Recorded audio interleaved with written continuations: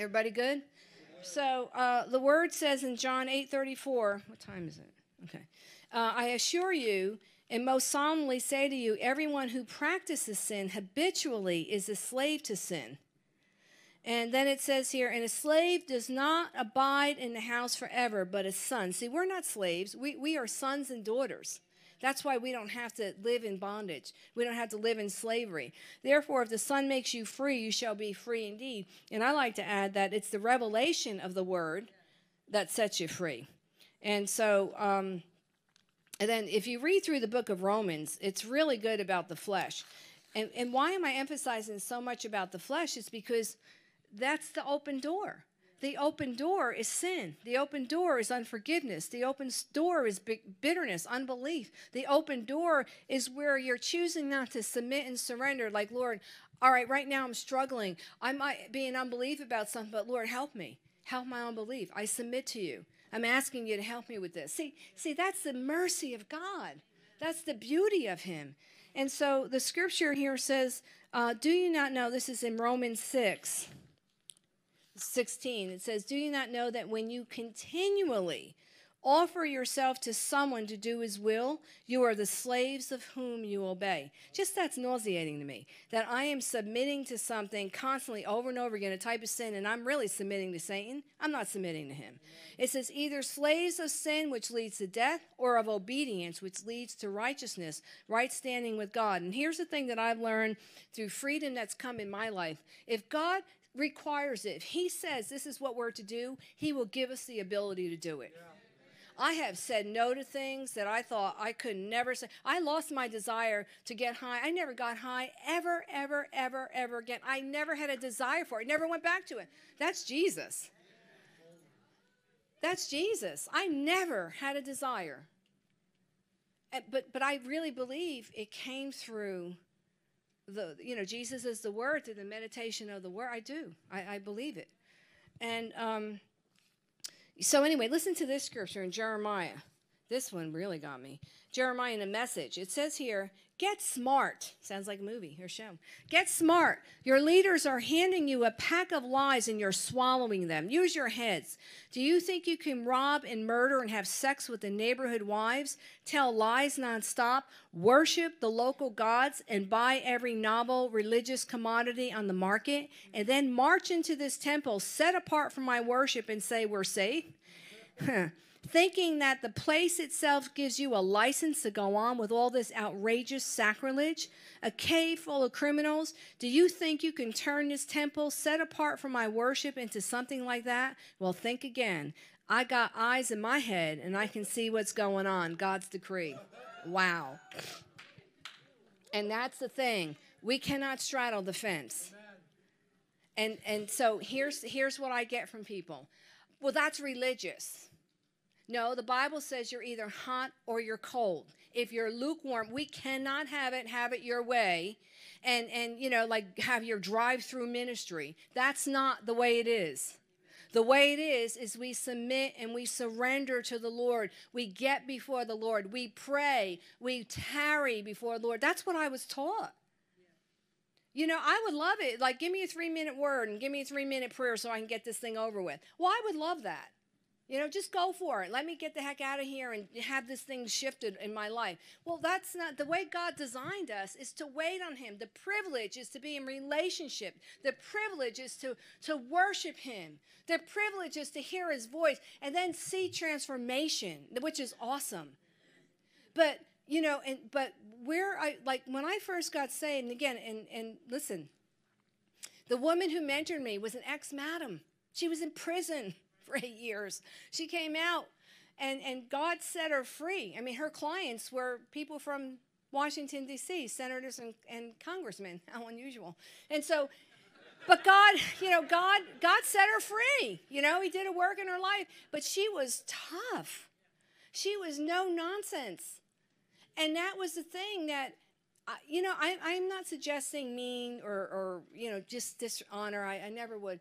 But we've gotten away. Everything is like, I don't want you to be hurt. I don't want your feelings to be hurt. That has kept us in bondage. That has enabled us. We had to learn how to pray, fast, get on our faces before the Lord. We would corporately get together, and she was just really hard, you know.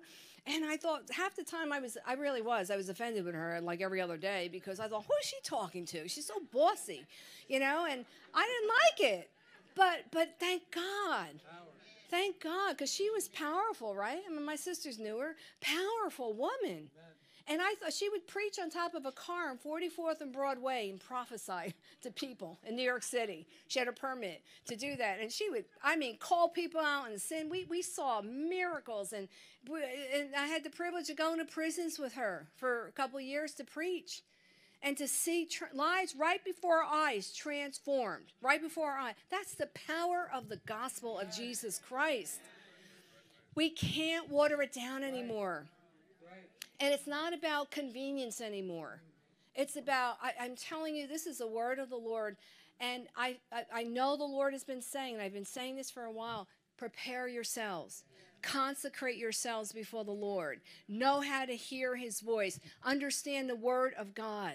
Decree that thing. Know that, in Genesis 1, it says that he has given us his creation. We were called to subdue, overthrow, take dominion, to rule in our sphere. Now, again, I'm not saying that you're going to be all crazy out there and rule and, but in our sphere of influence, we have that authority. But I'm going to tell you something. I do believe that God is raising us up to where there's such a clarity and a purity in what our decrees are and our prayers to shift things in the nation. Because read the end of the book. And so, but we have that authority. It's not just about, we're just going to go to church and we get a goosebump here today. No. No, the apostles turned the world upside down. And in Matthew 8, it says that the charge was, Jesus said, when you see the people, say the kingdom of God is at hand. To what?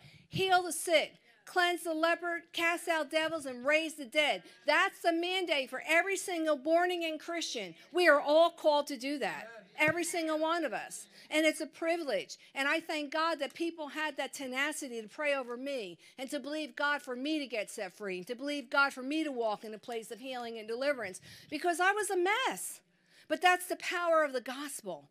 And so I think that just this whole thing of meditating on the word is just so key. There's healings. Like, for example, a lot of people that have illnesses, and I'm going to close with this and we're going to pray, are demons. Not everybody who is sick has a demon, but a lot of people who are sick have demons. And in Luke chapter 13, and again, it's not a big deal. Cast it out. Take authority over it. Come out of agreement with it. Luke 13, 11 through 13, the Amplified says, and there was a woman who for 18 years had an illness caused by a spirit, caused by a demon. She was bent double and could not straighten up at all. When Jesus saw her, he called over to her and said, woman, you are released from your illness. And then he laid hands on her, and immediately she stood up, erect again, and began glorifying and praising God. See, when you've been set free from something, you're going to rejoice, and you're going to worship and not really give a care about what you think, about how I'm going to worship, because once I was bound, and now I'm free, and the Lord has set my mind free. There have been people I remember reading one time, and I have seen this, of how God has set people's minds free, but what gave me that impetus to really believe for this is I remember reading a book by Kenneth Hagin. I forget which book it was in, but there was a woman who was in a mental institution for many years, and it was his neighbor's sister, and she believed she committed the unpardonable sin. She just really aligned herself with the lie and believed it, and she was in an institution for years. And so Kenneth Hagin and his wife, the sister, they were a little afraid to have her come home, because when she came home, she was extremely unstable. And it was very frightening for them to be with her. And they prayed for hours. Now, I don't know if it was all in one sitting, in tongues. It's funny because the things that gives us the most power is the things that people fight most against. Worship, tongues, the power of the blood and the word and prayer. And they prayed in tongues forever. I think he said it was about 6 hours, and I don't think it was straight, but whatever, 6 hours.